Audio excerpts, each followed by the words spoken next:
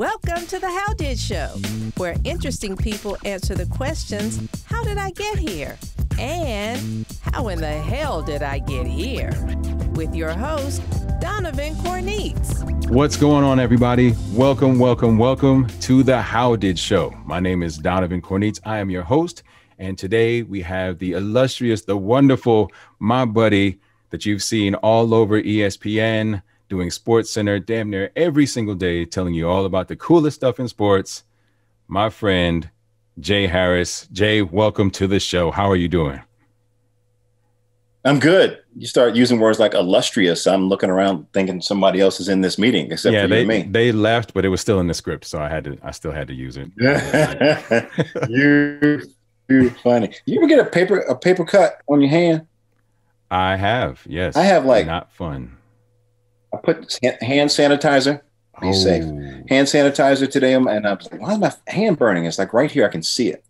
I mean, that's neither here nor there. I just looked down and I saw it, and I figured I wanted to share. You know what? It needs to be said that paper cuts, COVID, like it's all right up there with some of the worst problems we've got going on. Absolutely. Hopefully your hand heals up really quickly, and stay away from envelopes and legal pads for the next 24 to 48 hours until you heal up. So yes, again, welcome to the show. Other than your hand, hope you've been doing well. It's been great kind of seeing you all over TV, ESPN, all that good stuff. I would like to know, the first part of the How Did Show is, how did you get where you are today? You have the floor. When you say where I am today, like in my house, I open the door. Specifically in that chair right now. Okay. So in your career as a long time anchor on SportsCenter, on ESPN, doing your thing at a very high level, how did you get there? Yeah, the career story. I think that's what people want to hear about. They don't really care about your chair. Yeah. It's a nice chair, though. It's a really nice chair. It looks really nice. Zero gravity massage chairs. It's really like you're floating. Yes. Do you have the massage on right now to relax you through this interview? I do not. I'm just saying. It would lay me back. If I put the massage on, it would lay me back, and I'd be like this. That's a whole other show. I don't need you that relaxed. So from what you used to do, what your original plans or dreams were, and then how did you get to where you are now? Career-wise, forget the damn chair. Okay, I will go back from the beginning. I started in radio. I always wanted to be a journalist from one of those. I took a career aptitude test in the 11th grade, and I scored well in the area of interpersonal skills. I remember those. Yes, and I looked at the jobs, and I think the third job down was journalist, and I said, that's what I'll be. So fast forward through college, trying to get a job, couldn't get a job, deciding that this wasn't for me. I'm going back to grad school. Grad school says, no, you're not coming here because we don't really want you. You need to go back out there in the job market and try harder. Rough. So I did that. Yeah, I know. It was rough. And a friend of mine gave me an opportunity he was news director at this small AM radio station in Portsmouth, Virginia, small news team. And I called him up and I said, this is me from college, from Old Dominion, and where I met you, and you're doing what I want to do. Can you help a brother out? And he said, I can give you plenty of experience, but I can't pay you any money. So I was working in DC at the time at MCI, telecommunications, customer service, $16,000 a year, I think I was making. So I talked it over with my parents, and I said, I know zero is less than 16, but I want to do this and I want to do that. And they said, okay, we'll spot you for a minute. Okay. Give it a try. So that started working for free. And eventually he found a little money in the budget. And that opportunity led to an opportunity doing news on the FM side in the morning.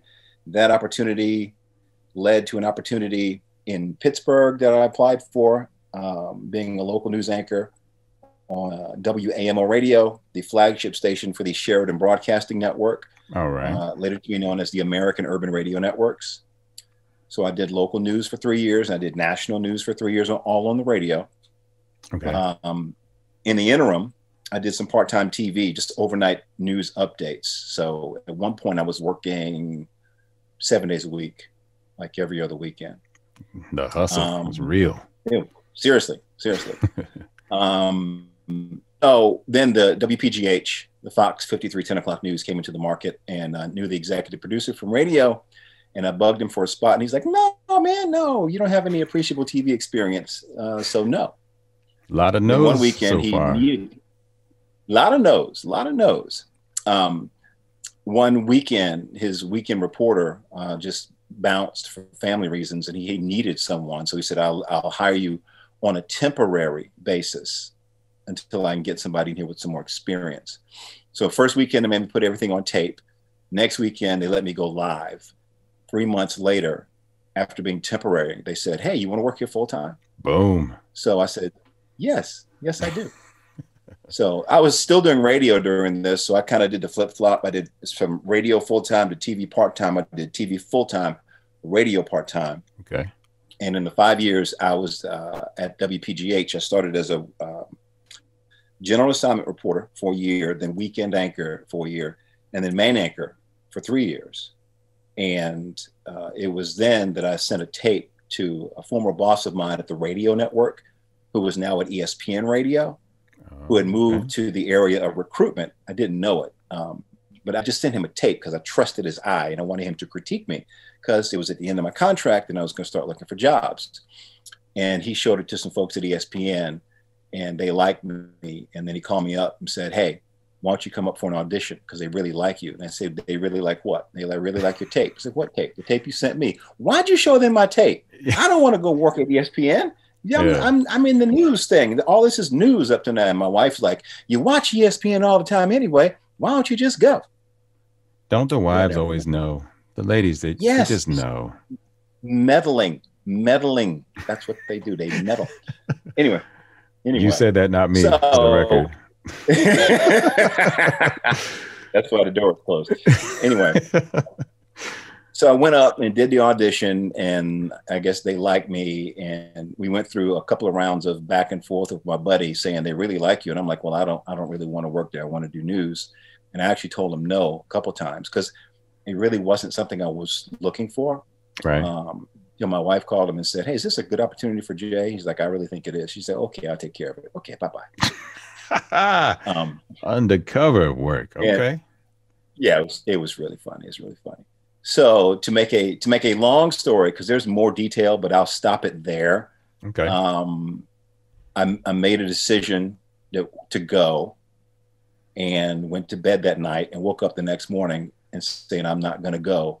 And I got that look that women always give men when women know that we about to do something stupid, but we don't have any idea that we about to do something stupid. I know the look well. Got the legal pad out, line down the middle, pros and cons, and the Disney benefits alone made it the best decision that she ever made 18 years ago, because I'm still here. Because I'd have messed it up. We tend to do that, fellas. We tend to mess up opportunities, chances. So yeah, I'm glad that your wife took the precedence and took the initiative and went behind your back so that you could be who you are now. Yeah, because we think locally. They think globally. I mean, I see news and sports, and she sees journalism. She sees, you big dummy. You tell stories here in Pittsburgh. You'll tell the same stories there in Bristol. You'll just tell it from a sports purview instead of news. You big dummy. And I'm like, oh, okay, I guess you're right. Yeah, so I'll try it. Thanks, that's how I got here. Well, that is amazing. And I think it's really important to really point out, one, that you got told no a bunch of times over the course of the journey. Two, you had to take a couple of steps back in order to take steps forward later, right? Going from your very, very impressive $16K a year down to zero. But it was for the opportunity to do something you were passionate about, something you really wanted to pursue. And it was obviously it was worth it. And then when you get that opportunity, you make the most of it. You shine in that. And you went from this part-time temp thing to being a lead anchor. I mean, if you know anything about news people, like that's a big deal to be the lead anchor. And to start on a temp basis to that is great. And then I think also another really great lesson from that is to take the initiative, knowing that your contract was coming up. You started to put some feelers out there, even though none of the feelers were for ESPN. But you started to kind of prepare just in case, right? And then having some I use my network of people that I trusted. Absolutely. I was going to say, you have people in your corner that you trusted, and even people that, you know, were rooting for you and going for you, even when you weren't going for yourself in the same in the same level, submitting your tape. Do you think that friend at ESPN, when they like, did he ask for your tape, or did you just offer it to him and then he kind of just said, you know what, I got this tape, I'm going to send it? Or what, do you think he was intentional with it? Like, hey, send me your tape, let me just check it. No. I called him up. I said, would you watch this? Would you look at this for me? Because I want you to critique it. And he said, okay, send it. And when he got it, and I guess he liked it, and that's when he decided to show it off to the friend, wife in your corner. And then you had to get there and do your thing to maintain it. So what would you say is the biggest key that's kept you there, you know, from getting the opportunity to maintaining your success at such a huge popular network with so many people that are trying to get there? I would imagine there are people banging on the door trying to get on the air as an anchor on SportsCenter or just on ESPN in any capacity. What have you done, or what has been the key to keep you there? I got pictures of everybody, Donovan. I mean, you got all the dirt, all the tea, you know, where all the bodies are buried. I like it. There you go. Another lesson. Get dirt on everybody important in the company. No, you know what I've done? I think, because you're not the first person to ask me that question. I listen a lot, and I try not to make things about me. And every time I drive onto the campus and I see those 4 letters up on the building, they still mean something to me, because they mean so much to so many other people. I mean, we've had tours go through there, like when the Little League World Series, that they have the regionals here in Bristol every year, and the teams come through, and to see the little kids get excited about, you know, walking onto the set is cool. But when you see their parents, the adults, get excited, and you're like, this thing's been here for a minute, and it means a lot to a lot of people. So I really appreciate that. So that makes me not take it for granted. And every day is a new day, and every day I try to be better than the day before. Absolutely. I keep it simple. Yeah, and I think we've talked about this before, is that you've been comfortable in who you are, your personality, what you bring. You didn't try to be some big over the top, you know, just try and stay relevant, or, you know, kind of push the envelope. It's like, you know, your lane, you know who you are, you know what you're really, really good at. And of course, you can be silly here or there and kind of play around with it, but that's still all within the realm of who you are. And like you said, you kept it simple and you kept it real, meaning you were yourself through the whole process. And as things changed, as media changed, right, with all the stuff, social media and all that, there's no Jay Harris scandals going on, at least not that I know about.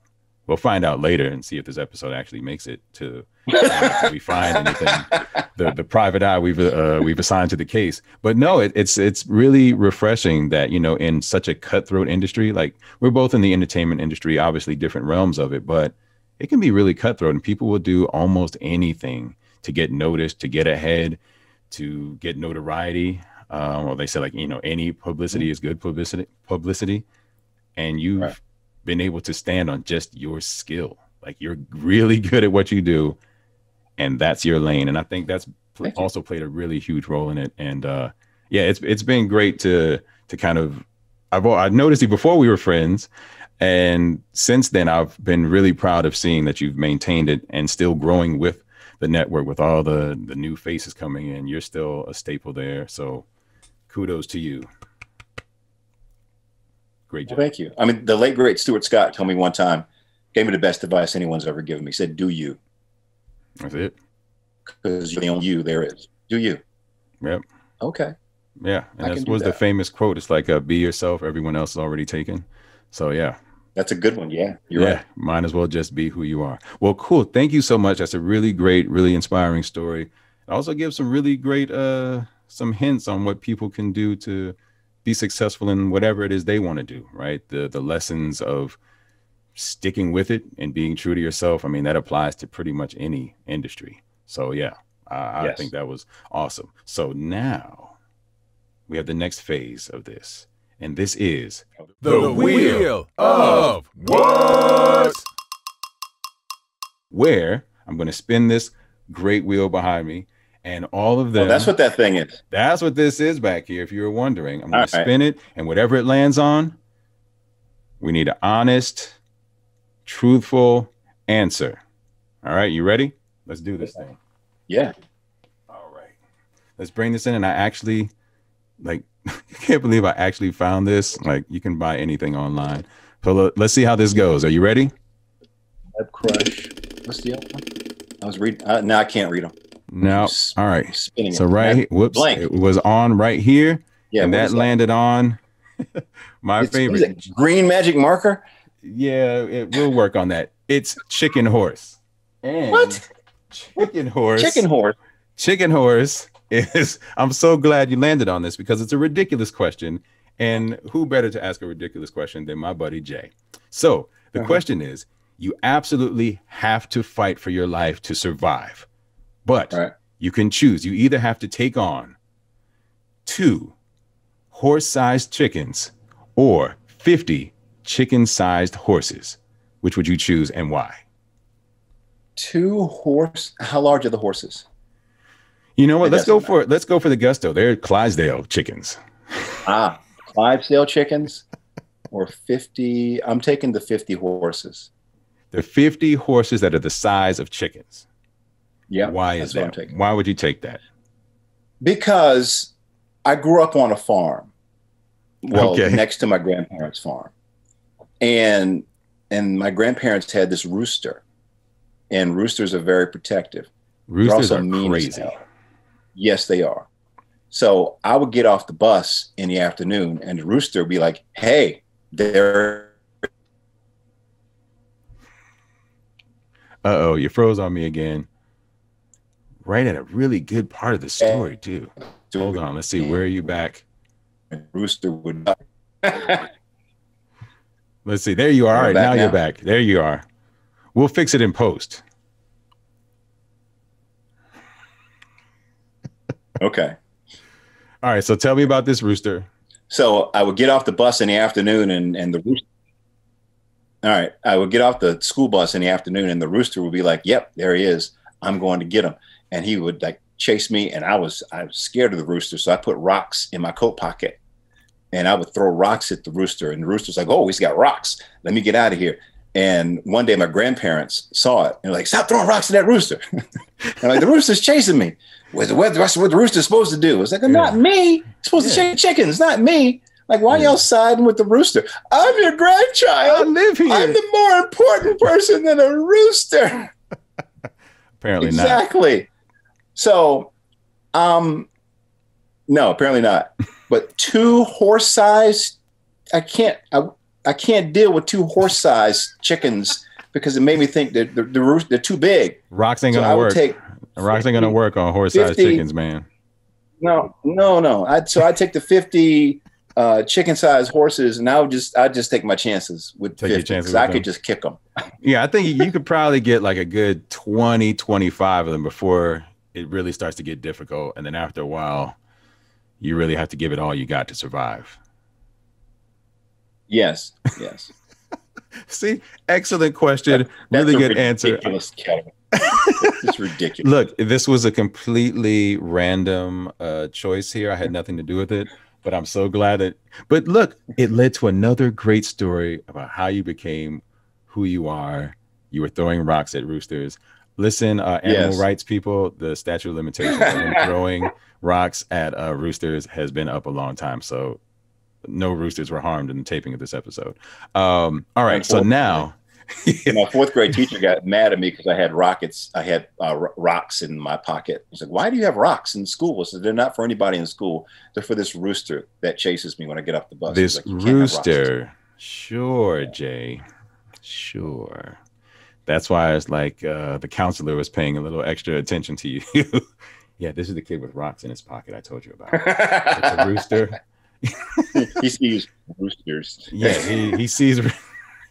I see roosters. Yeah, exactly. No, that's not weird at all. But now we come to the second half of the How Did show. And I promise you, everyone out there, I do not know this story ahead of time. So I'm really excited about this. So I want to ask you, the other part of how did I get here would be, how the hell did I get here? And this would be a story in your life at some point where you were somewhere outside of your comfort zone or a situation you would never normally be in. Doesn't have to be a bad one, but something where you looked around and you're like, I have no idea how I ended up in this situation. And chances are, I hope I never end up in this again. If it's a bad situation. So what can you say in your life was a situation where you had to tell yourself, Jay, how the hell did I get here? It's an interesting question. Don't incriminate yourself, by the way. No, I'm trying to think. I mean, honestly, I'm trying to think if there was probably the only situation that I can fit into what you're asking is when I decided that I was going to pledge Alpha Phi Alpha Fraternity Incorporated. All right, A5. And it was I had no concept of anything about fraternities and sororities. I just met these brothers and they seemed real cool and had some really, really cool guys in the history of the organization. I'm like, yeah, that sounds like something that I'd love to be a part of. So we went through the whole process and we're going to start tomorrow night. So just be at such and such place at tomorrow night. And we're going to begin this whole process. I'm like, sweet. This is going to be great. It's going to be swell. Gonna be swell. Okie doke. And the two guys I was with were like, yeah, we're going to do this thing and we're going to be alphas and it's going to be great. And so we get there and it wasn't great. It wasn't great. It wasn't anything like I thought it would be. And this was 1984. So I'm sure things changed the tad bit since then. But there are new laws in place. And it was an experience. But you know what? It was something I wanted to do.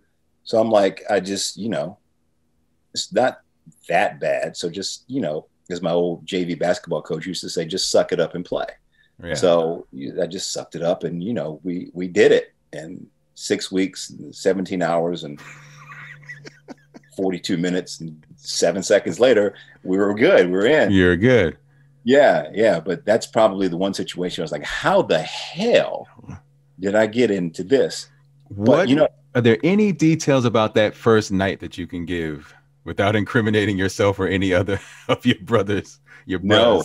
I think I blocked a lot of it out, to be honest with you. That bad, huh? Yeah, it was interesting. It was interesting. But you know what? I kind of equate it to my first night at ESPN doing ESPN News. We don't have ESPN News anymore, and right. I wish we did, because it was a heck of a training ground and an opportunity to just do stuff on the fly. Like the show would start before the show would even start.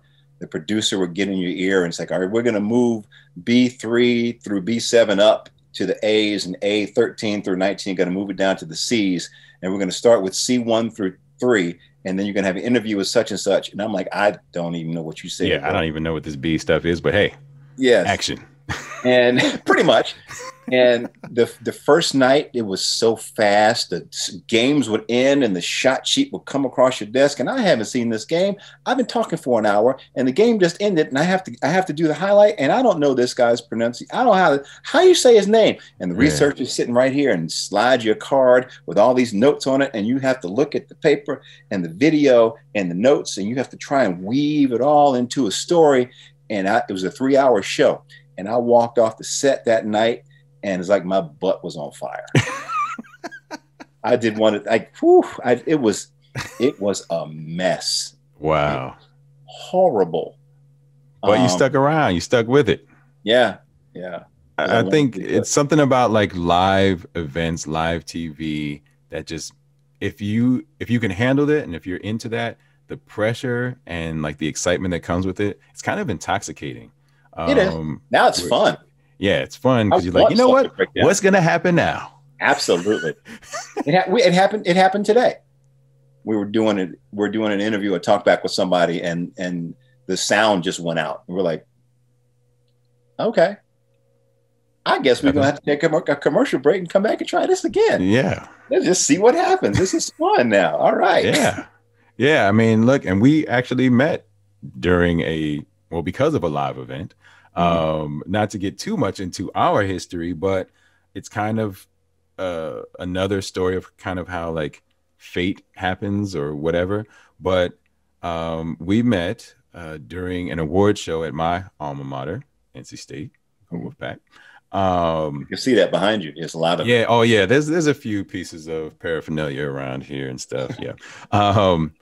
In case anybody was curious where my allegiances lie. But yes, and so I was hired as the voice of God announcer for this award show, and Jay was hired as the host, the MC of it. And usually the organizers, the producers of the award show, have people to kind of escort the host from the airport to the hotel, from the hotel to the venue, and back and forth and all that stuff.